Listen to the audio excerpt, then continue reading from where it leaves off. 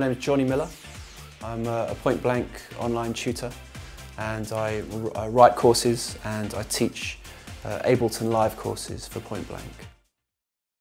Today I'm not making a track at all, I'm just experimenting and just playing around really with some of Live's kind of built-in functions that I tend to use day to day when I'm making tracks, but I thought I'd make a little tutorial on one function in particular that I use pretty much all the time, which is freeze flatten.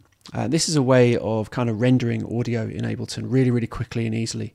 So you can take a sample or a MIDI part, any part of your track really, do something with it, change it in some way, make it yours, and then quickly render whatever you've done to a new piece of audio.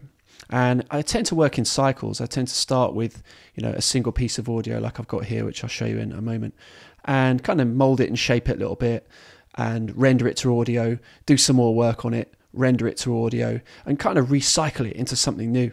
And it's great fun, and it really shows what Ableton, how powerful Ableton is as a sound design tool as much as a music production or a DJing tool. So for this, I'm going to use some samples from this really cool pack by Industrial Strength Records called Sweep. And if I just click in here, let me kind of give you an idea of what this is. It's basically just sweep samples, so sort of sound effects and noises. And these are ideal for, on your tracks, little transitions between sections, so kind of building up to a break maybe. You'd have one of these creeping in, just leading up to the big breakdown or the big drop. So they're very useful to have. And I mean, you can make some of these with your own synths and, just in a number of different ways, but it's quite useful to have a series of them just kind of ready to go. They're all in the key of C as well, so musically you can tune them to whatever track you're making at the time. But I tend to take these, as I'm going to show you today, I tend to take these and I tend to do something with them and kind of change them and make them my own in some way. Just use them as starting points really for you to kind of create your own sound. So this is the sample I have in session view. Just one of the sweeps, nice and clean. Got a kind of flanger effect on there and some filtering. It sounds really nice, and it's a nice kind of constant sweep. I'm going to cut this up a bit and get it a little bit more staccato and a bit more kind of old school acid sounding by using auto filter. And if I pop auto filter on there and just bring up the LFO amount, and then use the interface here to just bring the filter frequency down and the Q value right up. If I bring the rate up as well, it's quite extreme kind of modulation effect.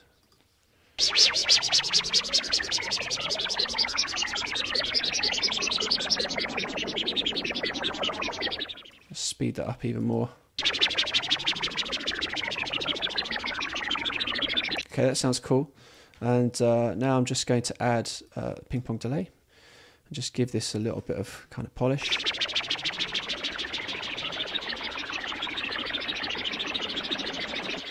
And that's the one thing that the original sample didn't have any of. It didn't have any delays at all.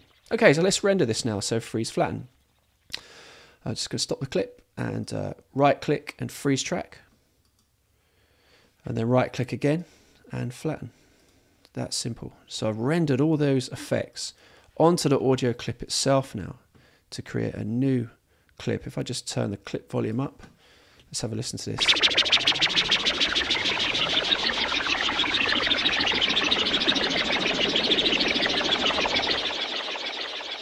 So there again, all the effects have gone off the track now.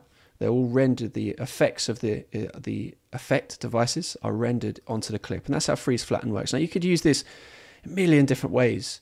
You can use clip envelopes, any clip envelopes changes, you can render onto the clip. Let's just do that quickly. Go into clip envelopes and just do some clip volume. And if I just, I'll do something simple just quickly. There we go, just drawn in some clip envelopes volume changes. Doesn't sound amazing, but you get the idea. Right click, freeze track, right click, flatten. And there is the new audio, including the volume changes.